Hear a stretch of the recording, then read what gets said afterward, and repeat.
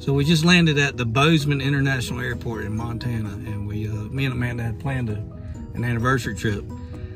And we walk outside the airport, and none other than Jeremy is there with this car. We're in a Ford Expedition. I mean, this is nice, leather seats, everything. But we're happy to see Jeremy, no doubt.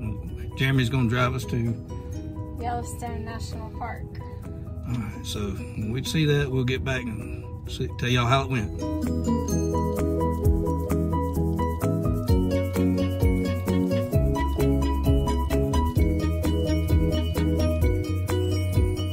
Hey, here we are at the Grand Prismatic Spring. Is that how you pronounce it? Yeah, I think so. In Yellowstone, I don't know how to pronounce it, but it's couldn't really see it because it's kind of cool out here, and all that hot water hits this air and it just steams up. So that's it behind us.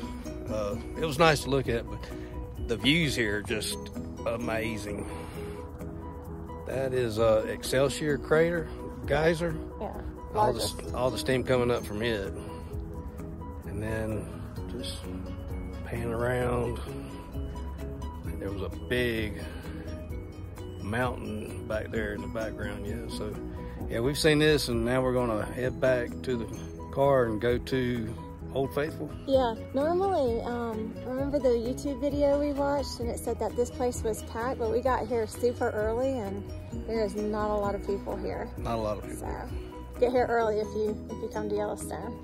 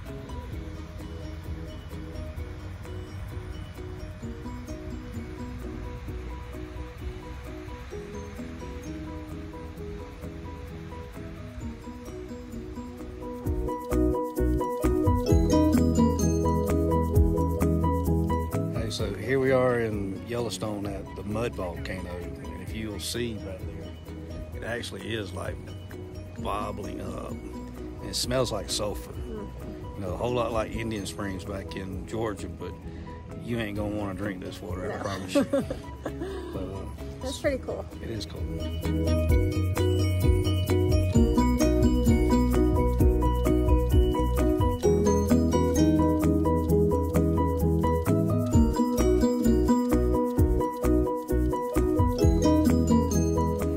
So we're at the Sulphur Cauldron. I guess it's right here at the Yellowstone River, right, Amanda? I think so. I think that's what I read. But it's just pretty views. And we're right off the road, so you ain't got to walk very far. But those little bubbly things you see right here, there, and right there is like sulfur coming up out of the ground through this river, and it does smell bad. But I can't believe they're letting people get here, because if you look, there ain't no guardrail. That's just a straight drop. And anybody knows me knows I'm not real big on heights, so we're gonna make this short, and we're about to get out of here.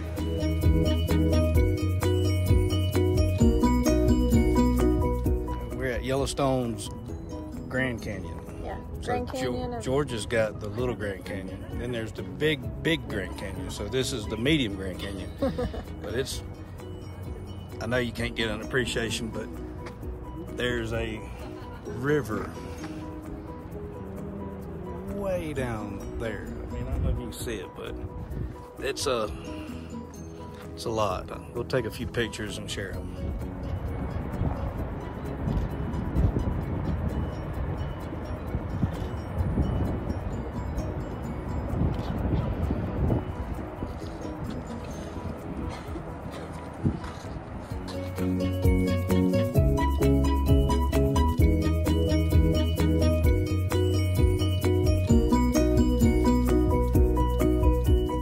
so we're leaving Yellowstone. I had a really good time. You? Yeah, I loved Yellowstone. I thought it was great.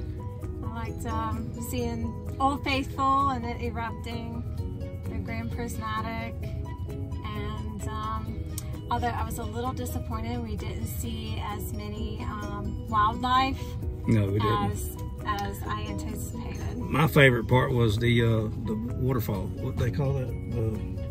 Oh, the Grand Canyon of Yellowstone. The Grand Canyon of Yellowstone. All right, so now Jeremy's driving us to Big Sky Resort, Montana. I guess they have chairlifts and everything you can see. So when we get there, we'll share that with you.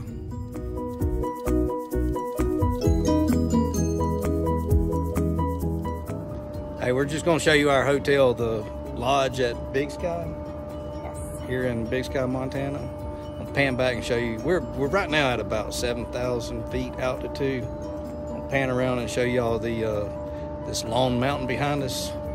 It goes up to 11,167 feet, and they're about to have a race that goes up to the top of that mountain. And the guy said it takes them about 45 minutes.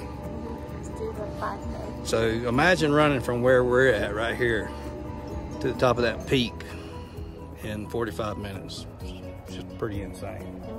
Needless to say, I won't be doing it.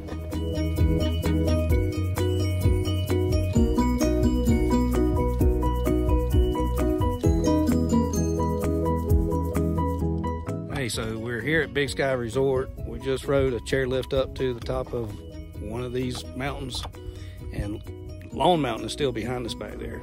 But if you look behind us, you can see all the ski trails, a lot of mountain biking trails. They got multiple chairlifts that carry people with their mountain bikes up and they mountain bike down.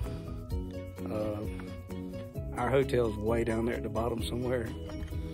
Kind of hard for me to breathe a little bit up here. It's about what, 9,000? Yeah, about 9,000. But it's just a lot of mountains and a lot of hiking.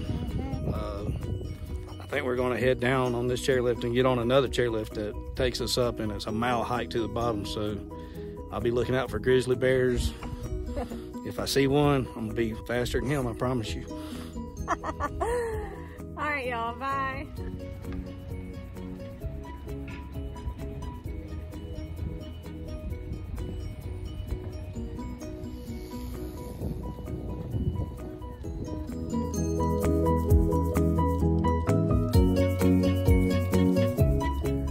Hey everybody, so we're wrapping up at Big Sky and Jeremy's about to drive us to Usal Falls Trailhead hiking trail, but I had a good time at Big Sky. Amanda, you?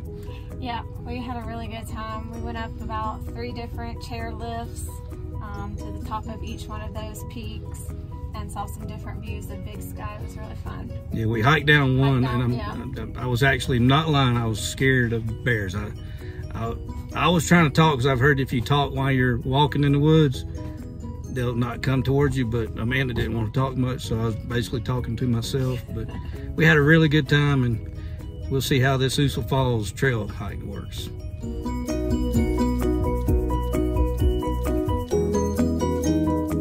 All right, so here we are at Usal Falls, Montana, and I guess the falls are way down there, but I did want to point out one thing that I noticed yesterday. So as far as you can see up here, there are a lot of trees, but nobody's coming up here in the fall to enjoy any kind of fall colors because there ain't no leaves. You won't see any, there's no leaves up here. They're all this, I don't know, like a fir tree or what do you call them? Evergreens or like some sort of cypresses. So it's pretty, but these people here don't know what a East Coast mountain blasting with colors looks like in the fall. So we do got that on them.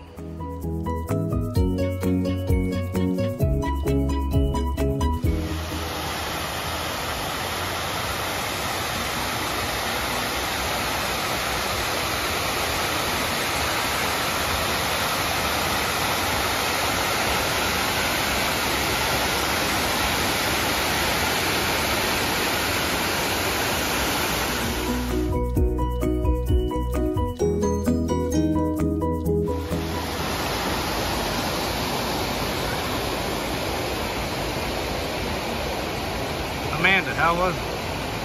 Uso Falls. It was a great hike, and Greg saw no bears.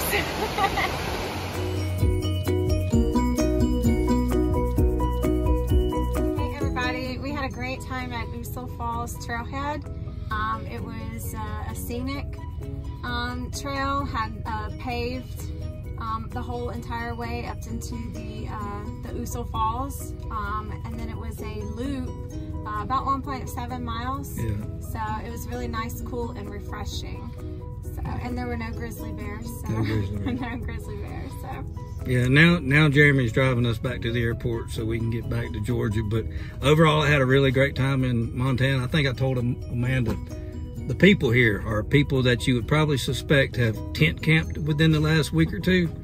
A lot of just red-blooded looking American folks that just outdoorsy folks that just seem to have a really good time. But I'm missing Georgia, and but I had a great time. I'm ready to see home.